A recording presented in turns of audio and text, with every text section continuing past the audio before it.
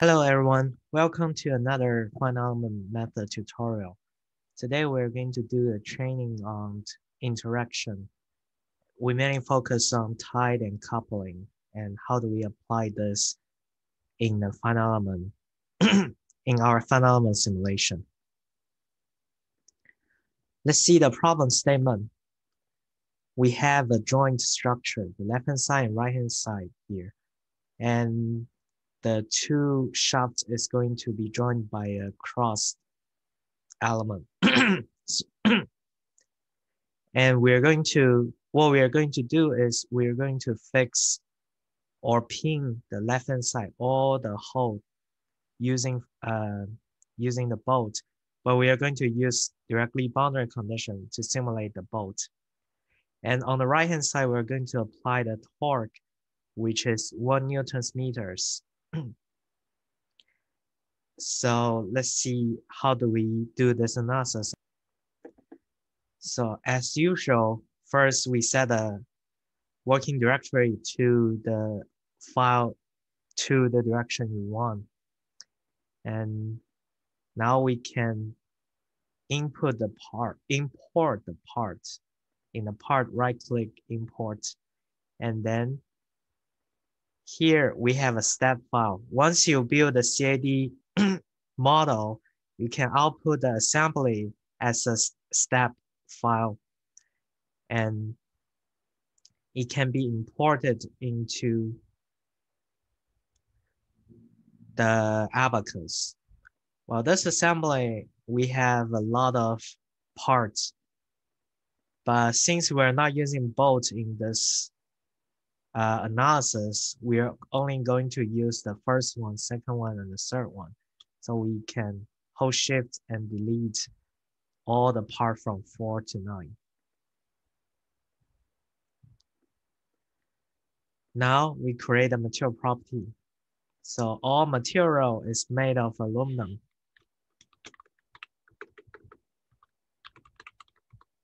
And choose mechanical elastic property. For aluminum in SI unit, the Young's modulus is 67.9 E9, while the Poisson's ratio is 0.3. Now we need to create a section, aluminum section. Solid, homogeneous, because it's for a 3D model. Now we need to assign the material to all parts first, to part 1. So this one. We assign that. We don't need to create sets. And for part 2, for part 3, make sure all your parts is in the color of green, which means the material property is successfully assigned to the part. Now we create assembling in the simulation, holding shift and select all of them. Since this is building the CAD tools, this is already assembled, and we use independent here. So although the shape is constrained, but you need to understand that there's no actual interaction between different parts. So for example, if you fix this end and apply the load at this end, it will not be constrained by the joints in the middle. So this end will move to the right, causing the divergence of the solution. So what we need to do is we need to give interaction between different parts in Abaqus so that they can interact with each other. So first we create a step, since this is a static problem, static general,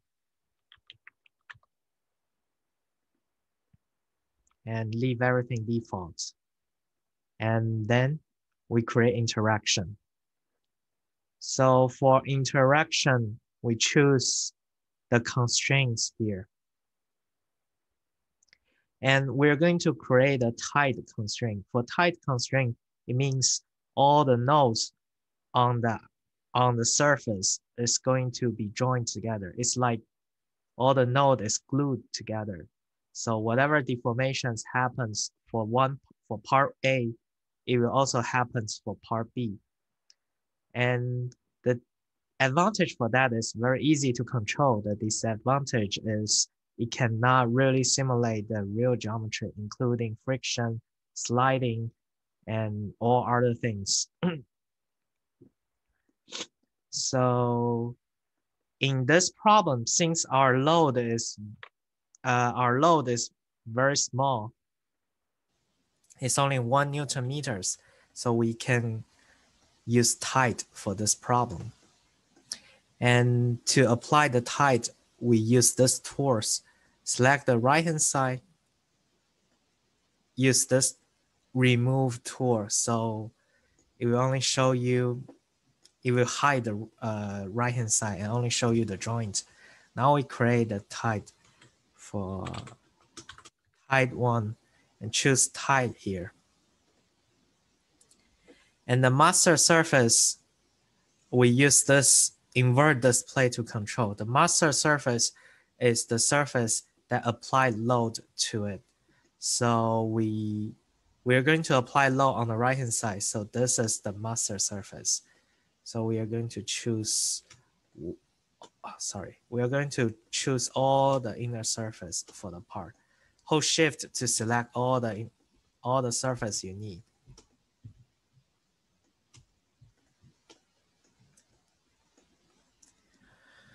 Once it's done, we need to choose the slave surface, which is the surface that connect to this master surface. So we use the invert and choose the surface that is connected to that. Holding shift and select all the surface. But notice that not all the surface is going to attach to the master surface. So there are some surface that is not really having any interaction with the master surface. It will be shown in the warning when you apply the analysis. Now, once everything done, we can choose adjust slave surface to initial position, which means they will not overlap with each other, and tie the rotational degrees of freedom too as well. Once it's done, let's use this tools to show all the structure. Now we're going to create another tied element for the left-hand part. Create tie 2. So, before we create, we hide this part.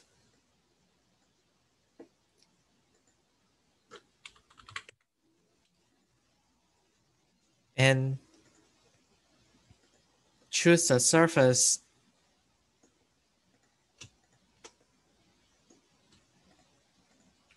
inner surface for the part, and then choose the surface that is in contact with the master surface.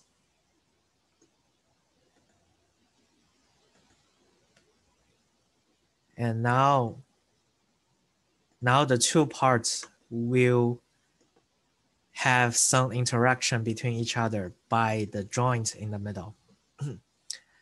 So now we need to apply the torque to the structure. Because we cannot directly apply the moment to the triangular element, we're going to use the constraint to apply that. So first, we create a reference point. This reference point is a point that doesn't have mass, but you can apply load or any force on it. So we create reference point at the center of the right-hand side. And we are going to use the coupling for this one.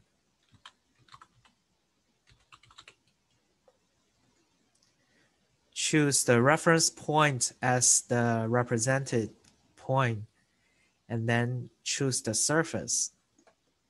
To choose a surface, we select the outer surface. So this reference point will be coupled to the entire outer surface of the right-hand side, representing a torque applied to the right-hand side.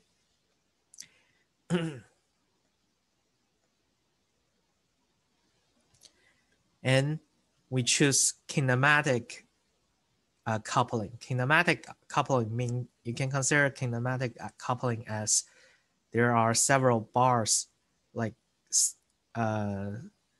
rigid body bars connecting the reference point to all the surfaces, all the nodes on the surface. And later we're going to apply moments on this reference point. So it will be distributed to the entire surface. Now we apply load. First, we create a boundary condition to the initials and call it pin. So for this one, we select all the holes on the right-hand side. Sorry.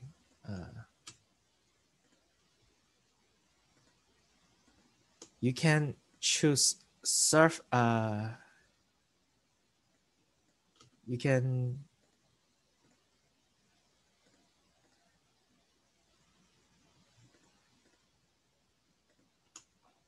so all the surfaces for the hole has been chosen. And we choose pin. So it will be pinned. And then we apply load. Here we are going to apply load a moment to the reference point. This moment is a torque, so the moment direction should be pointing to the positive x direction. And the value for that will be 1.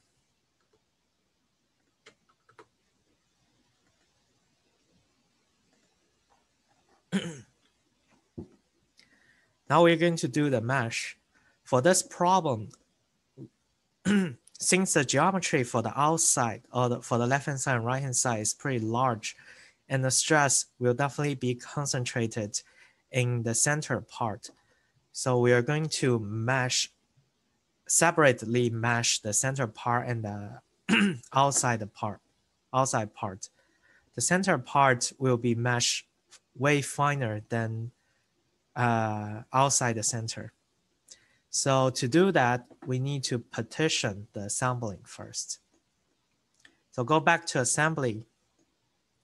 We're going to partition somewhere here and somewhere here by using a data plane. So we can choose this one, data plane created from offset from the principal plane. Your principal plane is showing here, YZ plane. And enter a value that is somewhere between the middle and the right-hand side.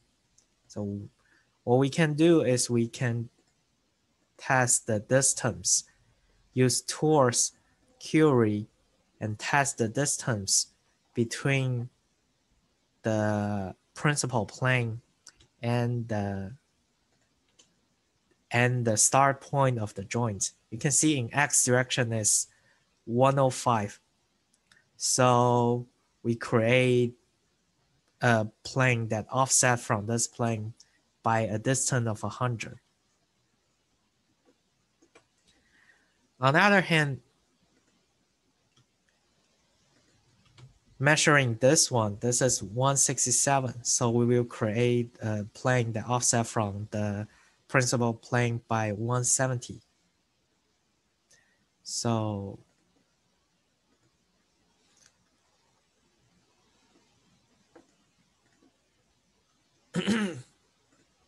so now we select this and choose the YZ plane. and put minus 100 here because we're going to move to the minus x direction.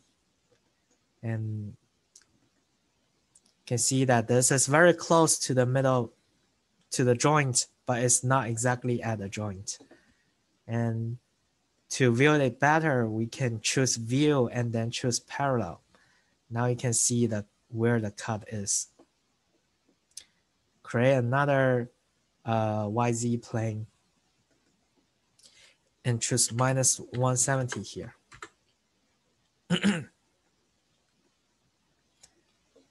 And what inside this will be meshed way finer than outside. We can move this one a little bit further from the center part. So we create another YZ, put minus 175 here. And we can, in the assembly and features, we can delete the datum plane that we don't need, which is datum plane 2. Now we are going to partition the assembly by this 2 datum plane using this tool, partition cells, and select the cells, entire cells, and long click this tools and select the second one, partition cells using datum plane. Select the cells you want to partition, and then select the datum plane. Create partition. And again, select the cells and then select the datum plane and then create partition. Now you can see that the cells is partitioned in the middle. It includes the left-hand part, the middle part, and the right-hand part. Now we can go back to the mesh. Here, because the geometry is kind of complicated, we're going to use a triangular element for that. Using the mesh control and choose the tag here and use free.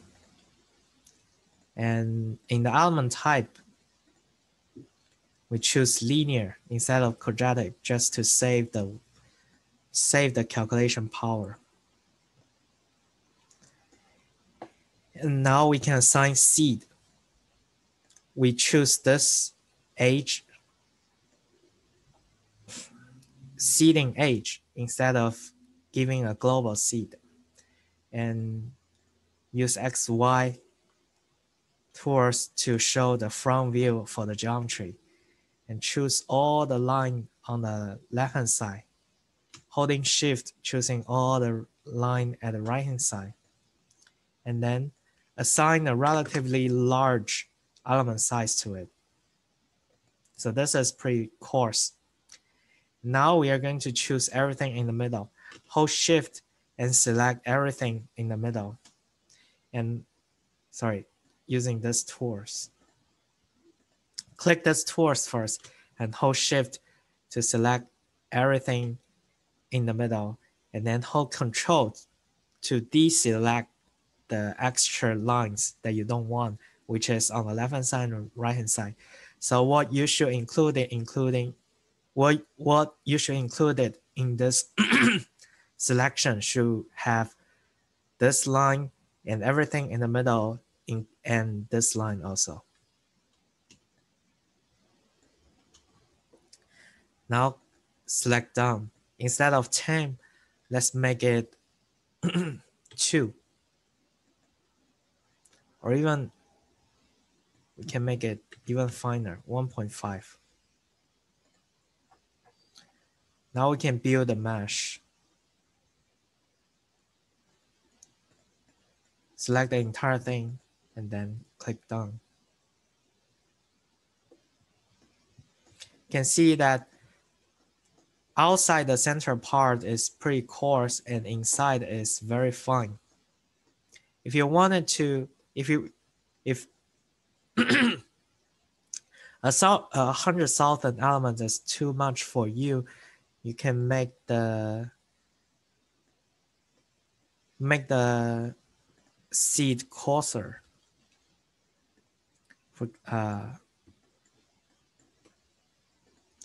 Instead of 1.5, probably make it 2. So this can save some of your calculation power. It drops from 100,000 to 49,000. Now we can create a job, leave everything default, and submit.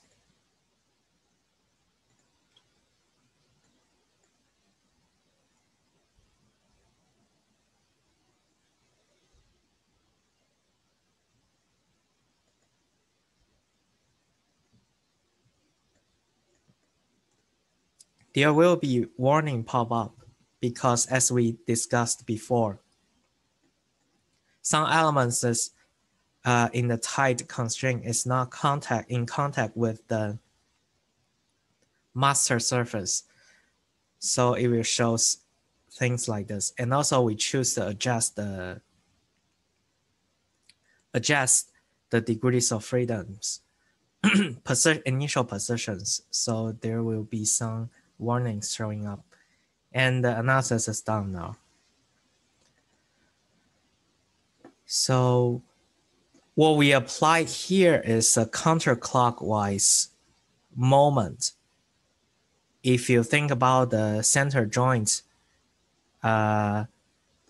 this part will be in tension and this part will be in compression. And now we can see how does it look like by choosing this one,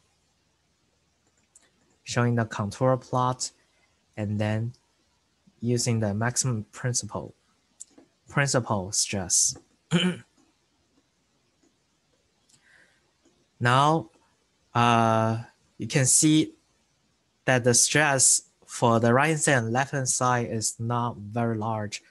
The stress will be concentrated in the joint, and the largest stress will be on the center part. So we can hide, here we choose instant and we hide the left hand side and right hand side. As we discussed,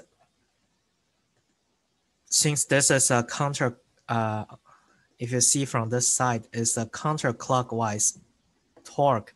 So this corner also, as long as this corner will be in tension, while this corner together with this corner will be in compression. And the stress concentration will be at exactly at the turning point for the joint. This is how we do using tied and the constraints coupling to do a joint problem in Abaqus. Hope that this video can help you, and thank you for listening.